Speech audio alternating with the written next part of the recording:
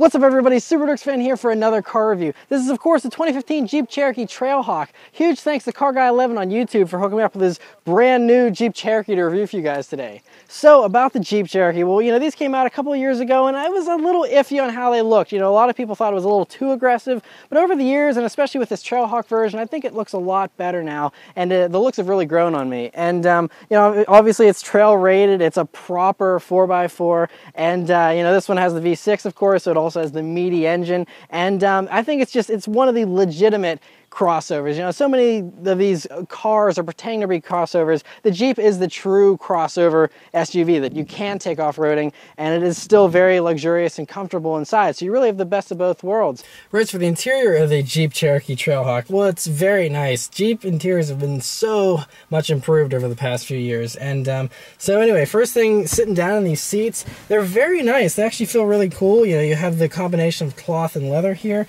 and the bolstering, it's obviously this is an SUV, so we're not going to go by sports car standards here, but they do have pretty good bolsters. They're on the wide side, but they're very comfortable, and they will hold you in, if you're going in corners and stuff. There is, a nice bolster there, but they're very comfortable, and it's nice to have the cloth as well, because you kind of are held in place while still having the luxury of the leather, so that's nice.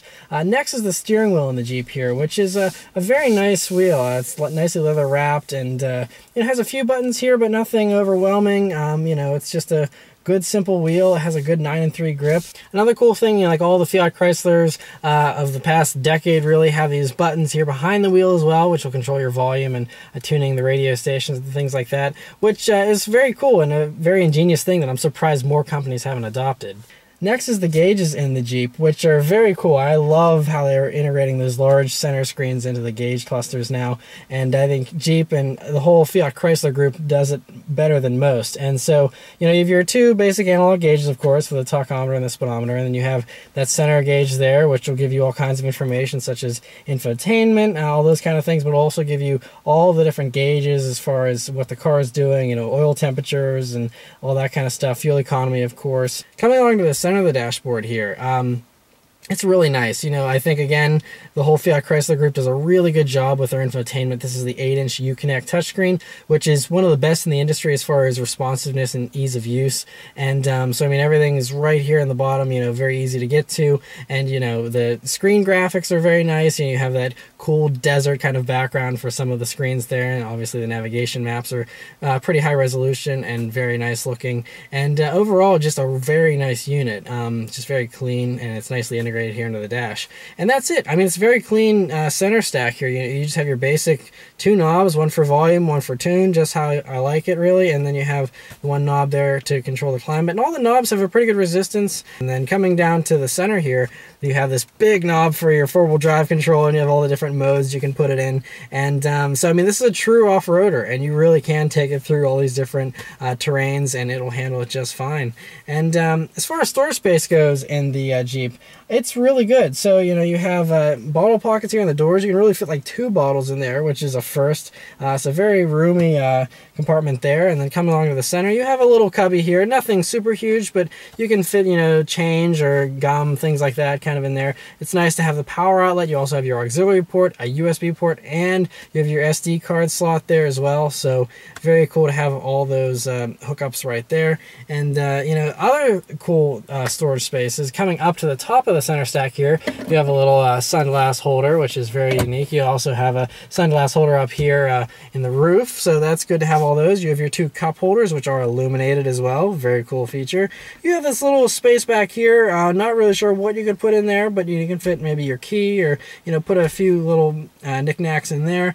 And then coming along to the center console here, it's nicely padded and pretty soft leather. You have the nice red stitching, which is an exclusive thing of the Trailhawk, in addition to the stitching on the back of the seats, and the red stitching you can find elsewhere throughout the car. But anyway, so this is a 2-tiered center console. You have a top tray here, which is good for holding pens and paper, and then you have this larger one, which is very deep, and you have another power outlet, another USB jack, and this is also where you'll find your CD slot, because it's an option to get a CD player in this car. of course, because, you know, everyone's getting rid of CDs slowly here. And so to make the clean center stack that you see here, they moved the CD player to down here. And I think that's a very clever idea. And it's nicely out of the way, and you still have plenty of storage space in there as well. And another really cool storage space that's kind of hidden in this vehicle is the passenger seat bottom flips up there, and then you can put all kinds of stuff in there too. So all kinds of cool little cubbies and storage areas, and that's a very good idea. And so you can tell they definitely made this with versatility in mind. As far as backseat space goes in the Jeep, it's very nice as well. Super comfortable seats, lots and lots of leg room. I mean, plenty of headroom. Obviously a very roomy backseat. This is an SUV after all, so there's no worries about roominess or space whatsoever. Another cool feature about the backseat is that it also slides forward and backwards. So that's something you normally only get in more luxurious SUVs, and so you can really custom tailor. If you don't need as much cargo space or you need more legroom, you can just move it forward or backwards for that. So very cool to have that as well. Trunk space in the Jeep is nice. You have a power liftgate there, and you know, plenty of space to fit all kinds of stuff. And it has a full-size spare here for the Trailhawk as well, and that still stows neatly away, and you still have plenty of room. And really, you know, for a vehicle of this size, it's about as much as you can expect, and it's just a really nice and versatile vehicle. All right, so let's start up and go for a drive. You know, these Jeeps now with the keyless push-button start just has this fob that you can keep in your pocket, and you hit the engine start button, and it starts right up. All right, so setting off in the 2015 Jeep Cherokee Trailhawk here. So, first thing you notice, you know, you do sit up a little bit higher in this, like you would expect out of a Jeep SUV, and it's a very commanding driving position, I'll say, and it's very nice. Another thing you notice is it's extremely smooth and quiet. Jeeps really, like I said, they're so refined. It's just such a far cry from the Wranglers of the past and stuff. I mean, this actually feels extremely luxurious, which is something that you don't always could say about Jeeps in the past. So, but anyway, so I mean, visibility is very good. You know, good visibility forward here. You know, large side windows, and you do have a B-pillar here, but it doesn't get in the way too much. And yeah, I mean, rear visibility is very good there with the hatch. And so we're on this very bumpy road, and give me a very good feel for how the suspension is in here, and as we're going around a little corner as well. And it's very nice. You know, the steering is very smooth, and it's very quiet in here.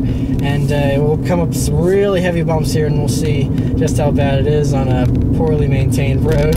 And it's not bad at all. I mean, really, it soaks them up really well. We even hit these potholes on purpose, and wow, it's actually luxury car like levels of refinement. That's pretty good stuff. So you know, most SUVs you think, oh, they're gonna have a rougher ride, but this absolutely does not. It's definitely very smooth and very refined. I'm impressed.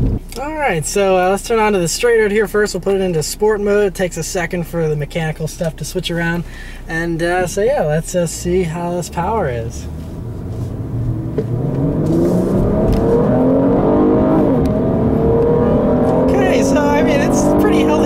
Of course, this isn't any race car, but I mean, it gets up and goes pretty well. So we're dealing with, this is the V6 version, which is an option. 3.2 liter V6 engine, has 271 horsepower and 239 pounds-feet of torque. So I mean, this is a heavy vehicle. It's a little right around 4,000 pounds, and so, but I mean, that's enough heft to get it going down the road pretty well. I've heard some people say the 4-cylinder is a little anemic, but this one is it moves it down the road very, very well. And obviously, once again, you're buying an SUV, not a sports car. So you can't expect anything that's mind-blowing, but I mean, it is a very healthy performer.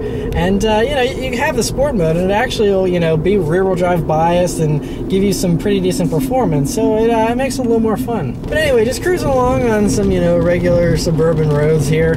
And this is where this car is going to live most of its life, is on roads like this. And this is where it shines. It's very comfortable. There's a really good reason why Jeep is the #1 sales leader right now, and it's for this. It's a very nice commuter car for just, you know, driving in traffic and just driving along, you know, doing your normal daily errands and stuff. It's very nice and refined, and it's just a nice vehicle. You have a 9-speed automatic transmission in this. The 9th gear doesn't even engage till over 80 miles per hour though, but obviously it gets pretty good gas mileage because of that. The owner of this car is averaging around 22-23 miles per gallon, and so I mean, it's pretty good for a crossover, you know, and having the V6 as well. So I mean, pretty respectable fuel economy. I could take this car on some, you know, hectic back roads, but no one's going to drive drive a Jeep aggressively on a back road, so it's kind of pointless for me to do things like that with it. And so in this kind of driving, it really shines. Well, we'll just go around a few corners here for the heck of it, just to see, and it's pretty flat. I mean, maybe the steering could be a little bit heavier here.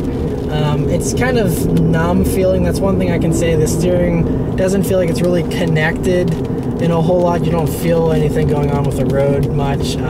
But then again, that's something that a lot of people don't want, because they want refinement. They don't want to feel every pothole through the steering wheel and stuff. So it does a very good job of isolating you. It's not, the most visceral driving experience, of course, but again, that's what most people want. Most people want refinement. They want something that you don't feel everything, and so I think that's what Jeep was going for with this, and they did a very good job. And again, this is a 4,000-pound SUV, so you feel the weight whenever you really start to push it. But again, if you're trying to drive a Jeep like an aggressive race car driver, then you're probably in the wrong car.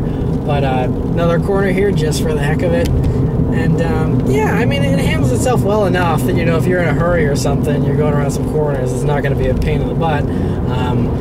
But of course, it's no backroad warrior. One thing that does feel pretty good as we're coming up to brake for this corner is the brakes. The brakes actually have a really nice meaty feel, and it's something you want whenever you're driving, a big SUV. I mean, not that this is huge, but you want something that can stop itself well, and this does. It has a great pedal feel. It's very confidence-inspiring, and it's very safe feeling. And while we're talking about the pedals, the gas pedal in the regular auto mode is a little bit dead, but whenever you put it down to the sport mode, the owners actually told me that whenever you do put it into that sport mode, it actually makes things a little bit too aggressive, and it's more ready to downshift, and everything's a little bit sharper. Again, this doesn't transform it into a race car, but it does give it a more sporty character, and it's great that it actually makes a more rear-wheel drive bias with this four-wheel drive system. And so yeah, it's actually even turns off traction control for you when you do that and everything. So it's a pretty serious sport mode, especially for an SUV. Also, when it's in sport mode, it likes holding gears as well, so it's not the kind of mode you want to leave the car in if you want to get good fuel economy, because I'm just cruising along at 35 and it's still sitting at 3,000 RPMs just because it wants to be ready in case I decide to put my foot into it again. And then whenever you do, it responds accordingly. So yeah, it's a pretty cool thing that they even have a sport mode in a Jeep, because aside from the SRT, no one really buys a Jeep to drive aggressively. So it's nice that it has that, and they've really covered all their bases here with this car. It's got all the dedicated off-road features that people that do off-roading like, but it also has sport modes for people like me that hop in it for the random sporty driving experience once in a very, very blue moon. One other thing I want to talk about real quick is the radio in this car, which is actually really good. This is the bass stereo. I think you can get an upgraded one in this car if you like, but this bass stereo sounds really good. Actually, it has really good bass, and it has a very cool, like, surround sound kind of sound to it. And Jeeps always have seemed to do pretty good with their stereos in the Grand Cherokee and the Cherokee, and so this one I'm actually really impressed with. It sounds great. And so yeah, I mean, it's a very nice thing, and I really appreciate Car Guy 11 on YouTube for allowing me to review his Jeep here today. And it's a very nice SUV, and I don't do too many SUVs on this channel. I wanted to do it, it's something a little different. I'm seeing these things everywhere, so I wanted to see what all the hype was about, because they're extremely popular. And now I can see why, for someone that doesn't drive sportingly and just wants a nice commuter car that looks cool and is very capable, this thing is perfect. And it really does just about everything aside from even it does do sporty driving, but that's the only weak spot, is obviously being an SUV. It doesn't do that stuff well, but everything else, it's just so nice. And it's a great family hauler, adventure car, all that good stuff, without having to sacrifice anything. You really get the best of both worlds. You get the luxury, you get the sportiness, you get the rugged off-road stuff, but it's still comfortable. It doesn't beat you up, and it's a very well done job by Jeep. And so anyway, huge thanks once again to Car Guy 11 for allowing me to review his Jeep here, and let me know what you think about him. So thanks for watching, guys. I'll see you next time. Take care.